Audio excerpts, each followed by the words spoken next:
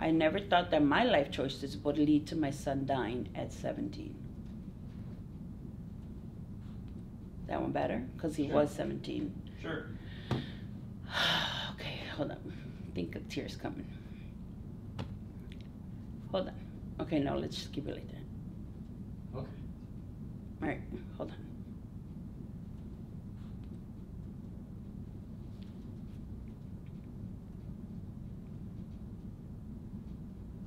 Hi, my name is Nancy, and I've been at City View since the start, almost 3 years and something, and very grateful for that. I was born in Mexico, was raised in Chicago. I've been in Chicago since I was about a year and a half old. I lived in the rough parts of Chicago. I lived 3 blocks away from the Cook County Jail, so that'll tell you. And my childhood was pretty rough. My mom was very strict. I grew up in a Catholic school up to 12th grade, you know. Well, not up to 12th grade because I got kicked out in high school. So when I had my first 2 kids, Aaron and Nathan, I was in a relationship that I went through a lot of domestic violence, to rape, and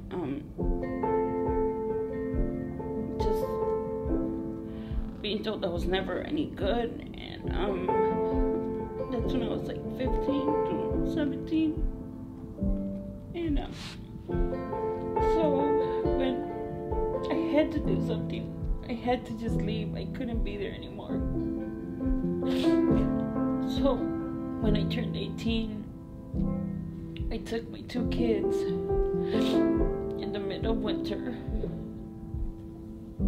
and I left. And I had to go somewhere. I couldn't stay there. So when I did that, I again was sleeping on, you know, one friend's house. You know, I was couch jumping basically, and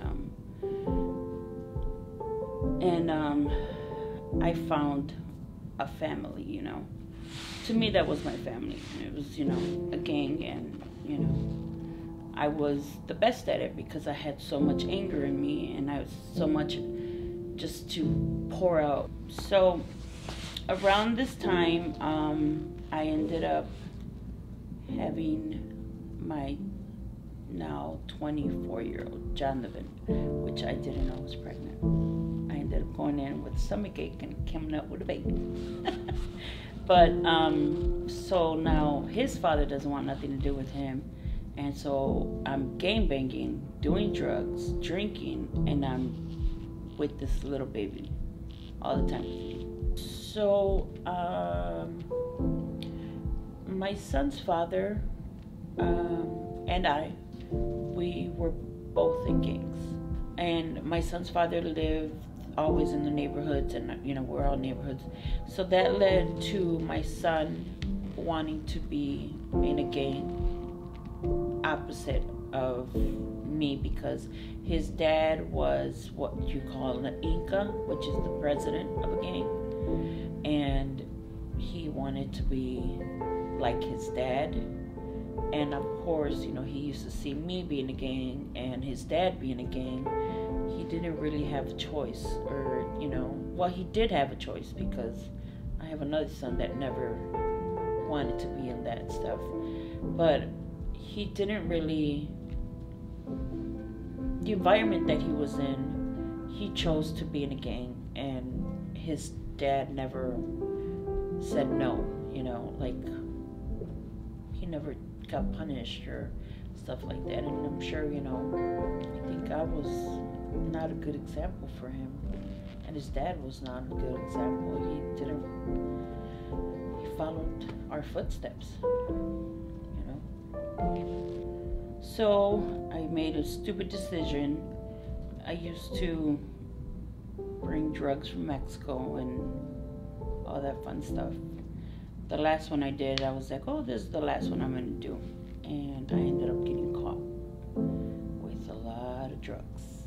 131 pounds and 6 kilos of cocaine in Texas. And they put me in Slammer for 3 years. And that was horrible. That I had nobody there, and had no visitors. I had nobody. But the family that I did have, which was my gang friends, they stood up for me, and they sent me commissary and stuff like that, and I got out.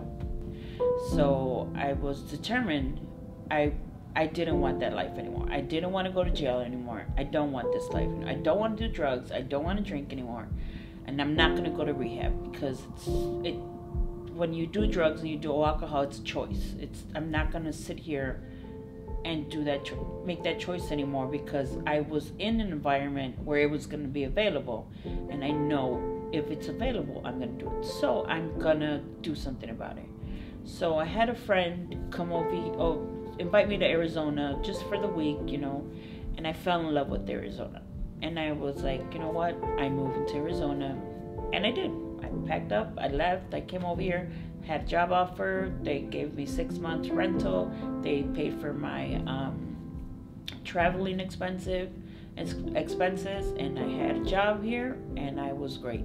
So I decided that I was, this is the life I wanted. It was peaceful, no gangs, nothing to make any temptations, right? So everything was going good, and then my boys would come in the summer, and everything was fine until I get a phone call on August 2nd of 2000. I get the worst phone call that anybody could ever get. Oh my God. My firstborn,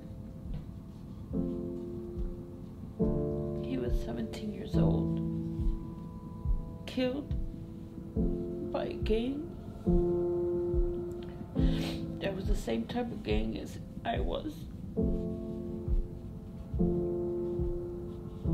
I think when I lost Aaron, I was upset at God, because why did you take my child? And I didn't understand all that, But, I think, like I said, January, February, I don't know, I think God was talking to me, and, I think when I seen Carlos, because he was a cute baby, he still is cute, but when I seen him, I felt like God was telling me, I'm giving you one more chance. This is your child. This is your do-over. Whatever you missed in all of your kids' lives, you're gonna get to do it with him. And to this day, I still believe that Aaron, it's not Carlos, but I still believe that God had taken away Aaron, but he blessed me with Carlos. And I think that God has been chasing me to follow him. He's been like, where have you been? Because, all the times that, church, in jail, and, all those times, and I just haven't been open to it. November 1st was our first baptisms at the Tim Denny's and Carol Denny's house. Sure enough, I got baptized. And let me tell you that since I got baptized, life is just amazing. Yeah, everybody has hard days, but it's just like a blessing. And I think since I got baptized, like, it's given me more courage to speak about Jesus, because before I didn't have courage, like, yeah, Jesus, and I was like, hey, he's pretty awesome, and I don't know, I think that's why I invite so many people, because it's awesome. I don't care who you are, like, you're at a grocery store, oh yeah, you know about Jesus? Come my way. I don't have Bible verses. If you want a couple, I have Philippians 4:13. I have Luke 7:48. Luke 7:48 says, and then Jesus said to the woman, all your sins are forgiven. That's all I need. Even through all the things I've been through, even the loss of Aaron, I have been blessed with so much. I've had a new perspective on life. I've had freedom from just all the negativity that I used to have before. God has given me purpose. I think He's given me purpose, so that I could spread His word and bring people to His church. And we're gonna have to get a bigger theater because that's what I'm here for. Because I have the gift to give. That's it. I never thought that my life choices would lead to my son's death. But God has never stopped chasing me, and He's been with me this whole time.